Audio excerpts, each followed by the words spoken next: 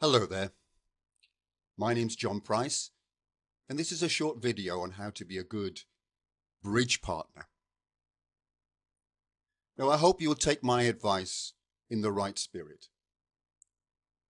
I've met a number of bridge players, many good, some brilliant bridge players, who could have been so much better if they'd learned that bridge was a partnership game. For them, bridge is a brilliant game, spoiled only by the idiot sitting opposite them on a card table. I'm going to give you now 4 bits of advice that might prove so important to you in your bridge development. Here are my thoughts on how to be a good bridge partner. Firstly, I'd like to say that you should never attempt to teach your partner during a duplicate bridge session. I put the word teach in inverted commas, because in fact, you just do not have the time to teach in a duplicate bridge session. Let me explain.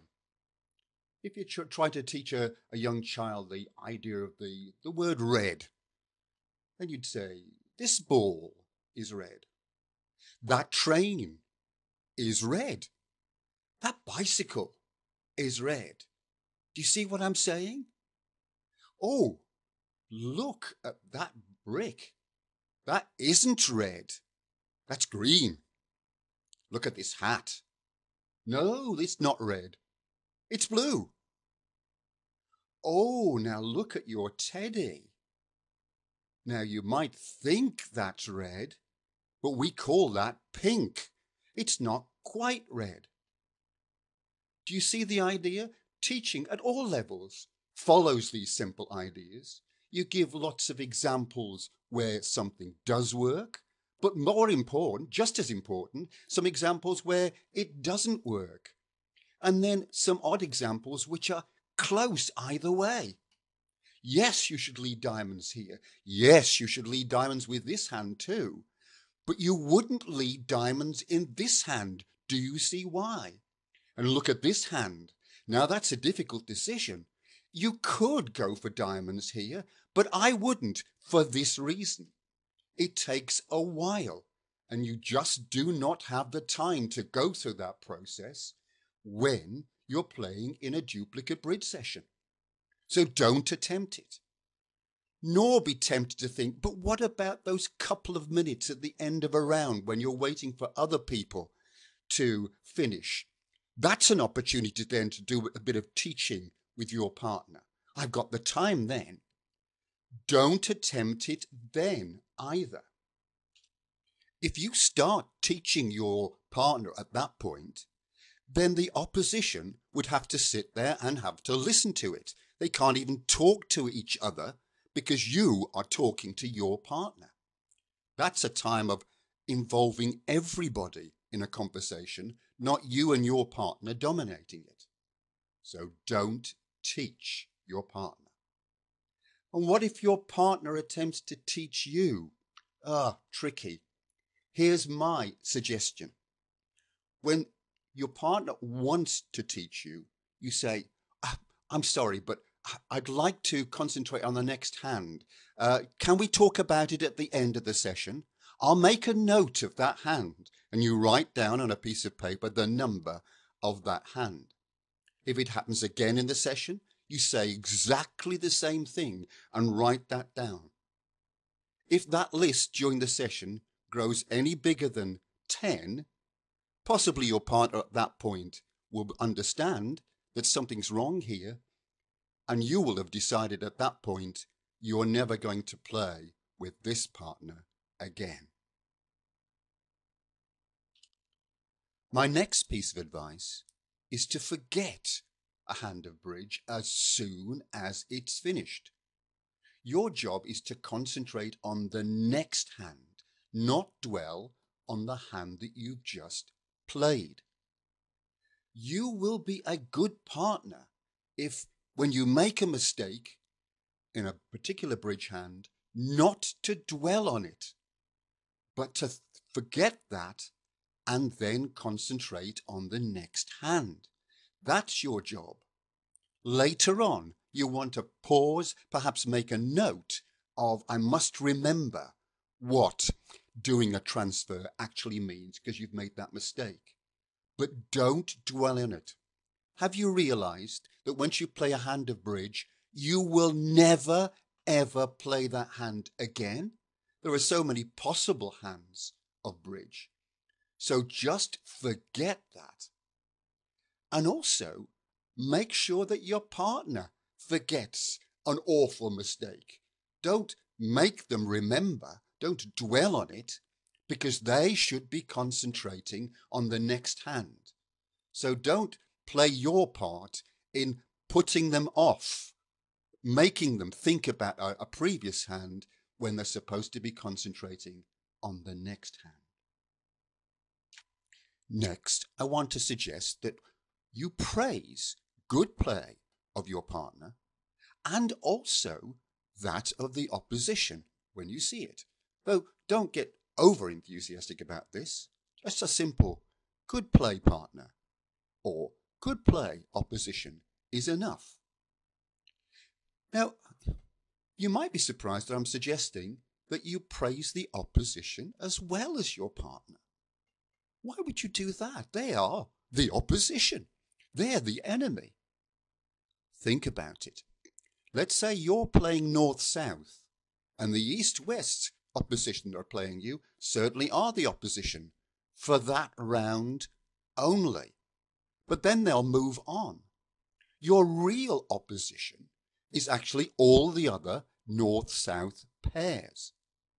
You want your opposition to play pretty badly while they're playing with you, but then when they go on, you want me to be playing brilliantly against all the other north-south pairs. And you'll get them to do that if you get them to leave feeling good about themselves. That's good play, it's good tactics, but it's also good for your partnership that your partner feels that they are being rewarded. We do respond to praise in all contexts, particularly in bridge. My final bit of advice, possibly the most important, is to never, ever criticize the bidding or play of your partner, nor of that of the opposition. It's actually bad for your bridge score. Now, it's actually quite rare for any bridge player to admit that they criticize their partner. They are teaching their partner. And they have to do that because in what way will they learn otherwise? Well, we've dealt with that. They are definitely not doing any teaching. They are criticizing. And when people are criticized, they take that on board and they think about it and they feel bad about it and they're dwelling on that when your partner should not be dwelling on the previous hand. They should be thinking with positivity about the next hand. If there's something that's happened that you're disapproving of about a play or a bidding, then just make a quiet note about it. And then you can talk about that with your partner afterwards. There's loads of opportunity, especially now with the technology that we have. It's easy to look back on old hands to see the play. You could play it all over again. You could discuss that. You can talk about it. But not during the play do you ever criticize your partner. And you don't do that of the opposition either. You might think it's fun just to point out that, oh, the two of spades was a winner, actually. If you played that, then you would have got your 3 no trumps. That might be good for your ego to show the opposition and your partner what a brilliant bridge player you are to have noted that. But you send your opposition away feeling bad about themselves. And as I've said before, they need to be in good shape to go off and beat all the other north-south pairs that you are really competing against. So it's bad for your score.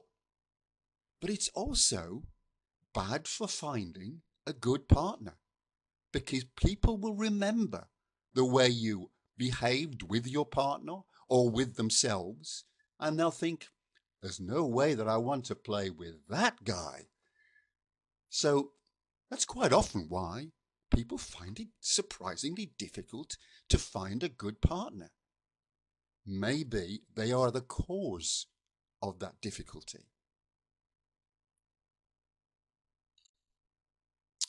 In summary, if you have been lucky enough to find a bridge player that you enjoy playing with, then believe me, you have been given a precious gift. And I suggest you treasure and protect that wonderful gift.